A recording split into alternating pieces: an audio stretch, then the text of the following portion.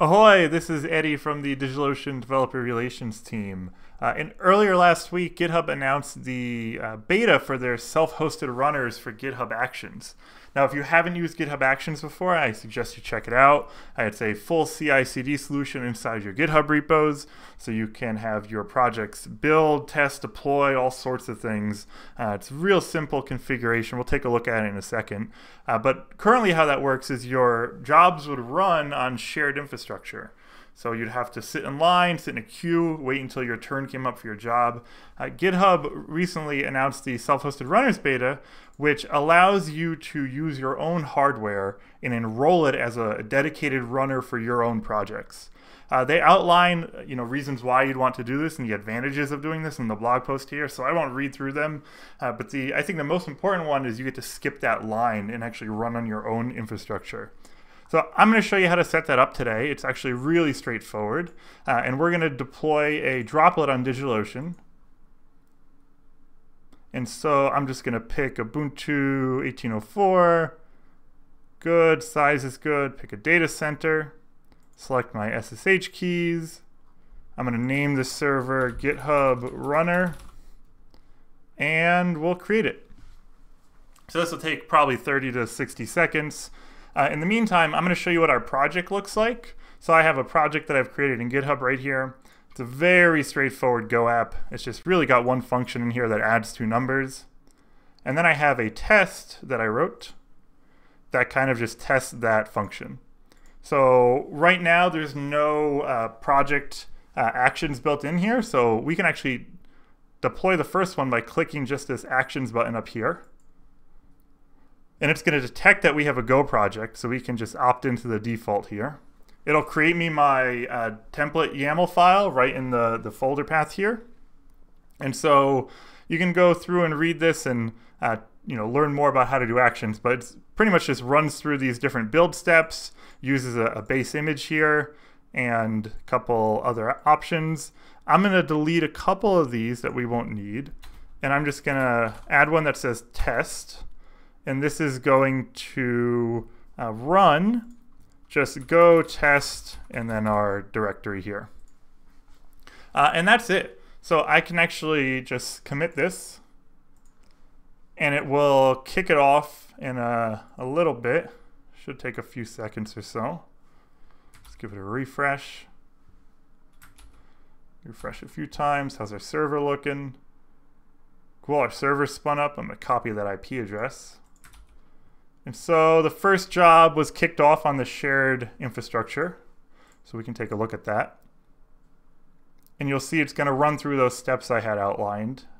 So it's going to set up the job, pull down the repo, and then the test one is actually the one that we added. So that's going to actually run go test on our code.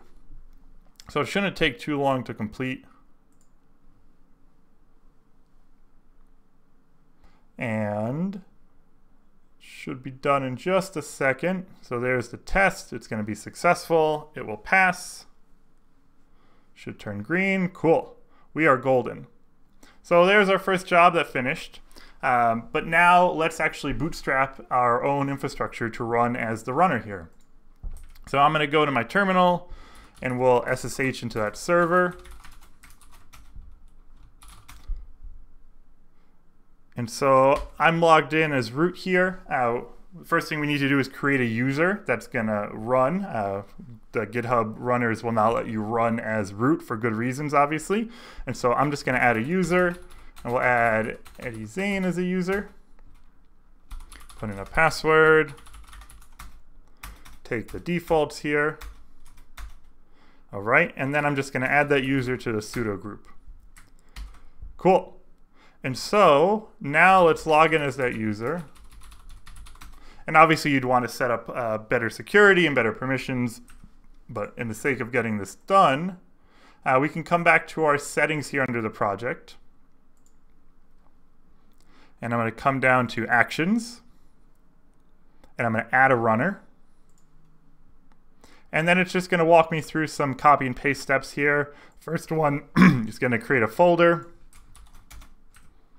And then we're going to download the runner's project here. So that's just going to grab a tarball.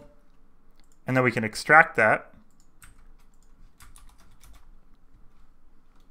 And you can take a look at all the files that came with it, a couple different scripts to get things set up, actually execute the runner.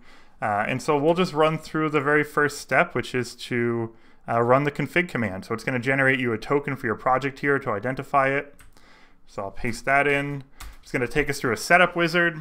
First thing it's going to do is authenticate with that token. I'm going to take the default name of the runner here, which is just the droplet's name. And then we can pick a work directory. I'll just take the default, which is _work, and that's it. So now our runner should be registered and show up here. And then we also need to change the YAML file for our job there to say self-hosted.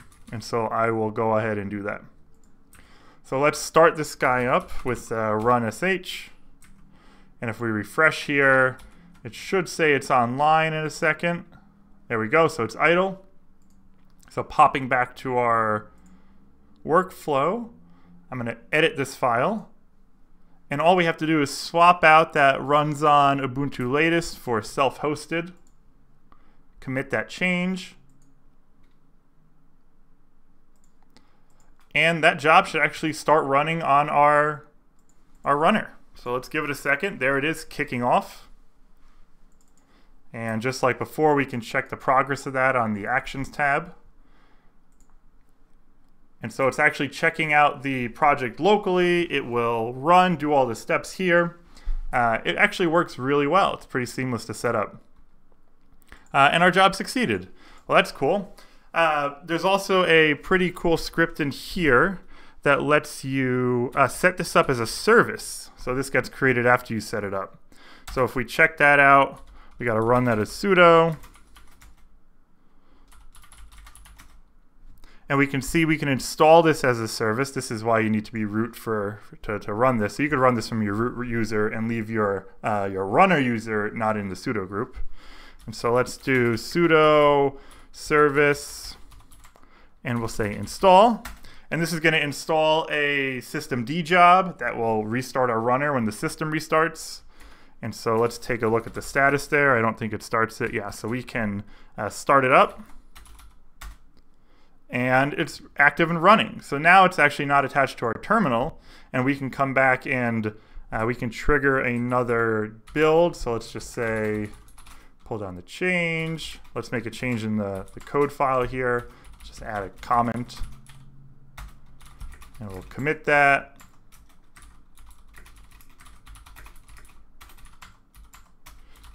And push that up.